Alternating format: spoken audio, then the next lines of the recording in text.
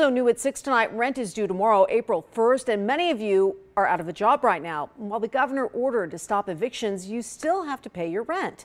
My co-anchor, Todd Quinones, is working from home. He's been looking for answers for so many of you, and this is a huge rental market here. Todd? Yeah, yes, it is. And, these protections, all due to the governor's emergency order, protect not only tenants, people who are renting, but also homeowners as well.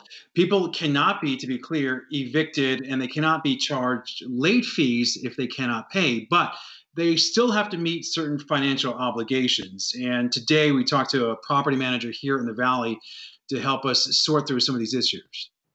The options to certain tenants, for instance, would be, again, communication, talk to the property manager and the landlord. Once you've had that conversation, you can work out a payment plan for after you get back to work. This is not about free rent, that they will Yep. not be evicted, and also they won't have to pay late fees and penalties, but they're still going to have the obligation to have to at some point pay the rent that is owed. Correct.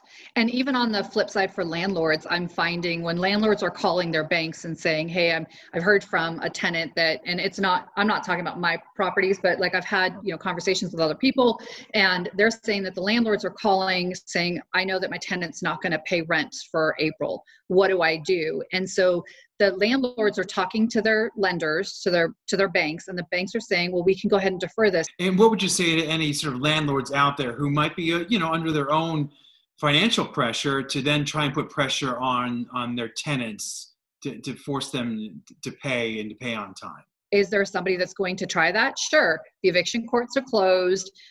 Most of the eviction companies that we utilize to put the notices on, they're not going to do it.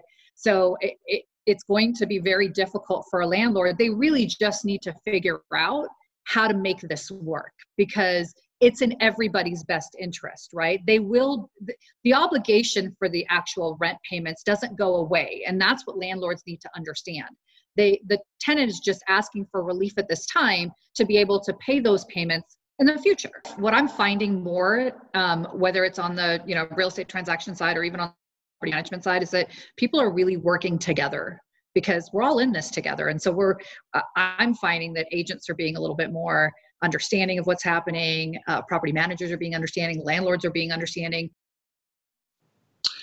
All right, so here we go. For tenants who may feel harassed, threatened, or bullied to pay if you cannot, you can contact the Nevada Attorney General's office right here on their website. It's on your screen right now. You might want to write this down. It is ag.nv.gov, or you could call the hotline 1-888-434-9989. Again, 888-434-9989. But again, to be clear, we're talking here about deferring rental payments with no late fees.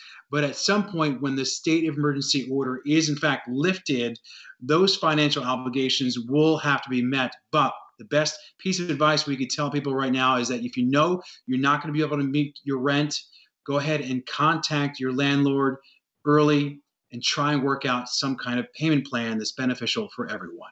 Tricia? Yeah, that's good advice. It's also for the owner. If it's a house you're renting for, then there's a domino effect with taxes, HOAs, all of that. So hopefully everybody across the board will work with people during this time.